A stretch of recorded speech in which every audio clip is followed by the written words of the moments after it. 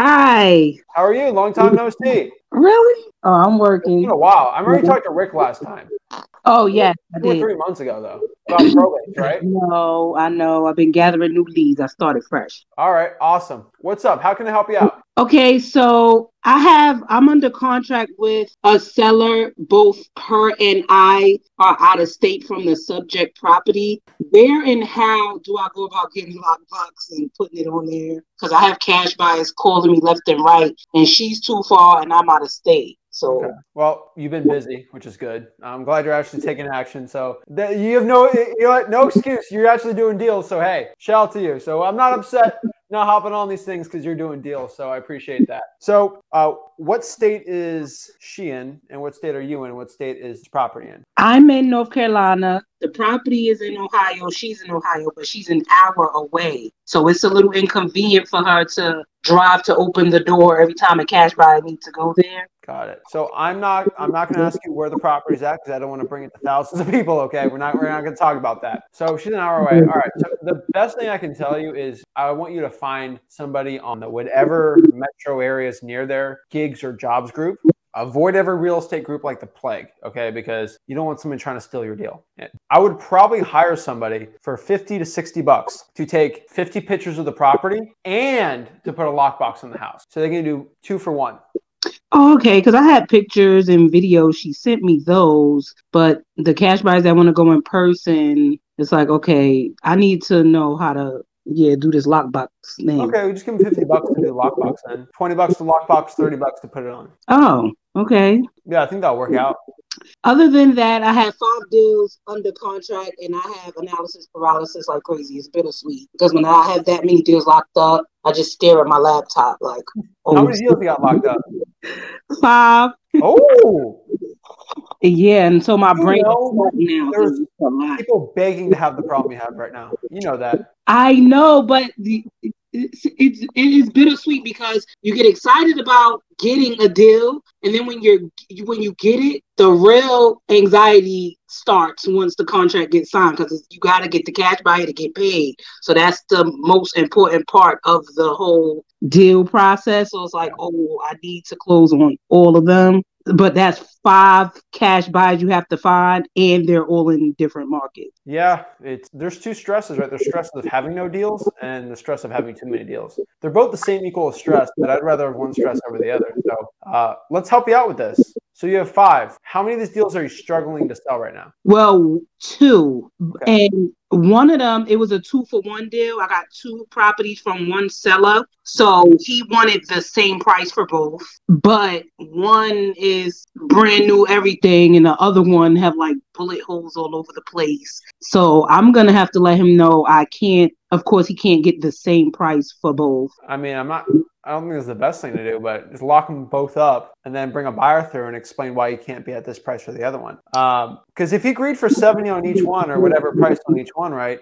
Get the nice one locked up first, and then because he agreed to 70 on that one, we didn't agree on the both one. So, and then you can kind of negotiate on the second one. I am going to tell him we're going to negotiate the price, but we'll still close on the same day. He just have to bring that price down. Yeah, and there's a bullet hole fee, right? Yeah. I went to a property once and made a huge profit on. I walked in and the guy cleaned up it was a bad tenant. He cleaned up the property as well as he could. I pop up the attic for a second, shell case drops. I get $30,000 reduction. He didn't want to tell me there was a shooting happened on the property.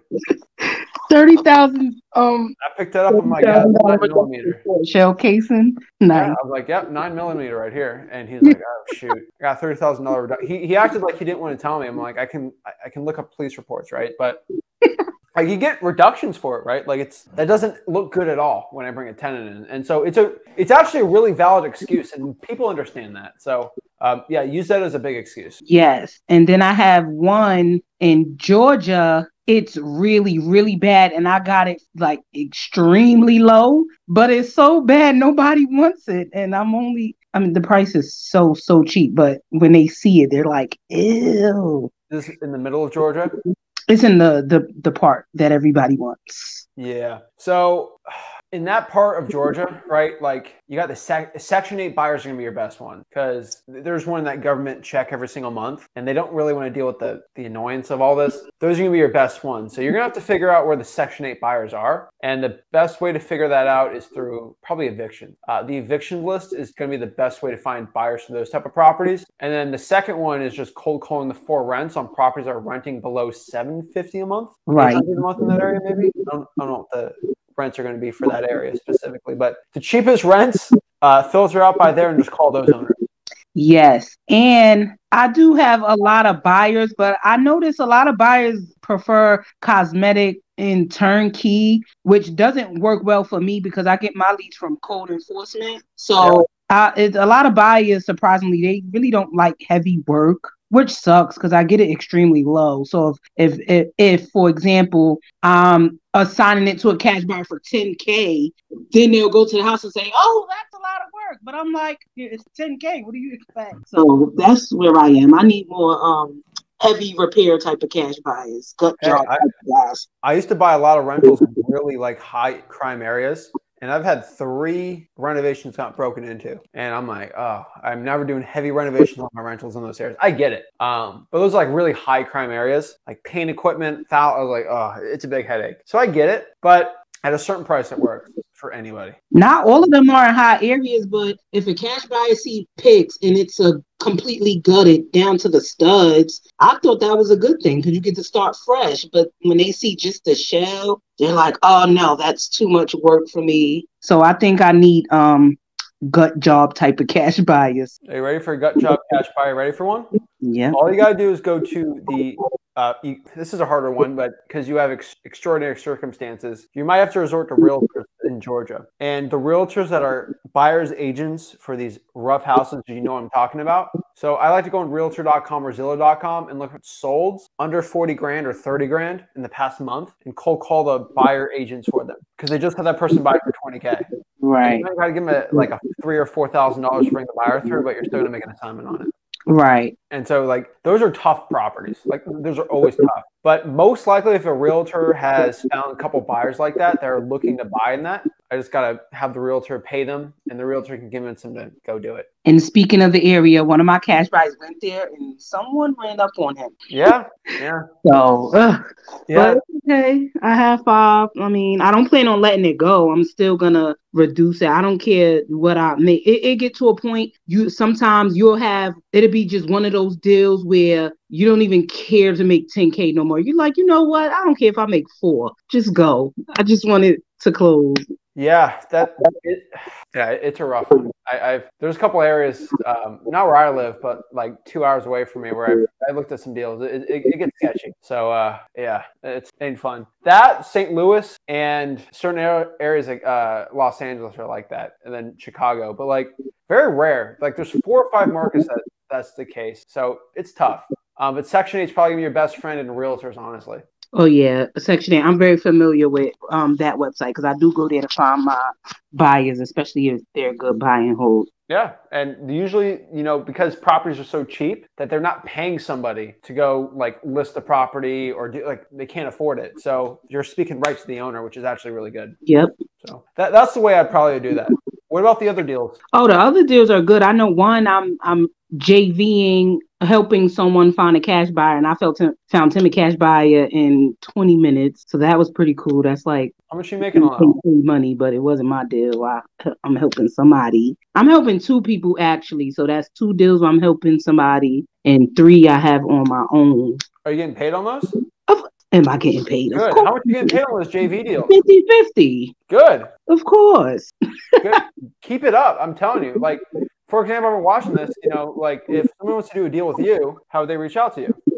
Oh, Facebook, email. See the name right there. Boom. Yes. Request me on Facebook, shoot me a message. I respond. And I'm good with finding cash buyers. I just need more gut job ones. All right. I like it. You see, going on these things, you get people hopping on. So it's working. So keep it up. That's awesome. Yeah, that's probably gonna be the best way. And as somebody that does a ton of JV deals and you give me random markets, I figure out pretty fast what type of properties they are and how to find a cash buyers. Because really what I found is cash buyers either go in 2 or 3 type of, buckets. You got the guy that's trying to flip properties, and you got the guy or gal that's trying to rent properties out. And you got the Section 8 people, which are different, right? And each one's got their own little thing, The people that flip are pretty easy for me to find. They want nicer houses, right? And then you got the rentals, and those are a whole different ball of wax because they just want different things. And, there's a lot of customer service in it, right? Like, I don't think people talk about that. You really got to wine and dine these people out, but it's worth it. Right. It's worth it. As long as they don't want turnkey ready. I can't align with the turnkey ready buyers because I'm queen code enforcement all day.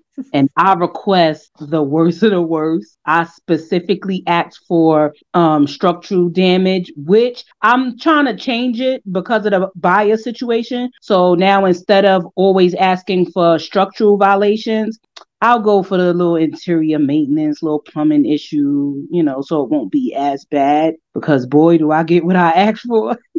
Hey, like that's the attitude you need though. I love it when someone says no to me. I'm like, oh, you don't understand. You're not saying no to me. You're literally causing so much pain for yourself. You don't even know. Because I'm gonna be here next week and the week after until I get this list. It works. Oh, yeah, I get the list. The list is no problem at all. Never a problem getting the list. But I request structural violations. So when they send it to me, it's houses that if you light a match, it'll probably fall apart. That's what I'm saying. Oh, yeah. Now, the good news is I can offer $5K all day on all of them. But now looking for buyers who are telling me they want medium to light repairs, turnkey ready. And here it is. I have all these gut job falling apart houses. That's why I need to change my some of my buyers. I need heavy repair. Yeah. The properties I'm locking up, it's bad structural violations. And I just became comfortable with fire damages. And I was always afraid of those. Now, the reason why I like fire damages is because the insurance people give them a quote, which means I don't have to guesstimate the repair cost. I love that. It makes my life so much easier. Yeah. I always ask them, did the insurance, I don't care about the insurance money. Of course, they could keep it. But what did they say the repair cost would be? And boom, I don't have to guess. There you have it. And it's easy. Yeah, you get people, they literally get 40-year degrees on actuarial science to figure out repair costs. So you don't have to. It's great. Right. Tell everybody that. I like when people tell me, I'm waiting for the insurance. I love it. But yeah, you're doing well. I like it. So reach out to you. I would probably do those in the cash buyers and you keep going after it, right? The one thing I could tell you is, this probably from doing some deals, but like you can't get a discount on the deal, right? You can't get a good deal unless there's a problem with the property, right? So it's like the buyers that want turnkey, it's like if I go to seller that has a really nice house, they're not wanting to go to sell it for 70 cents on the dollar. It just doesn't work like that. Exactly. And that's what's killing me. They're like, turnkey ready, but we need it to be under 50K. And I'm like, what? Go on the MLS. Right? It's right there. Buy it for full retail. That's what I tell them. They're like, okay, I'll just buy yours then. Yeah, but I've gotten a lot better with finding cash buyers. I love it. And then my favorite Secretary of State, the best one. Look up those corporates. And I'm talking about from the seller side and the buyer side. Yep. I'm going to skip over corporate owned, but based on my experience, when I send out postcard campaigns, corporate calls back. They call me back faster than individual owners. Oh, yeah. So look those up. And then with the cash buyers, instead of skip tracing a regular person, I like to go after the corporate owned because it's like, I guess, more legit. I don't know if that's the right terminology. Yeah. So what I'll do, I'll go to Secretary of State in 2.5 seconds and go from there. Nice. And that's it. Awesome. Well, keep it up, Chantel. Let me know when those JV deals close. Love to talk to you about it. Love to see the proof. And post those JV deals in the Facebook group because guess what happens? You prove to people that you're actually doing it. They're going to want to JV with you even more. Yep. And there's 81,000 stinking people in that Facebook group. So there's some deals on there. They got your money. They got your deals right now. They got your money. So no problem. Keep it up. All right. Thank you. All right. Have a great one. Keep it up. Too.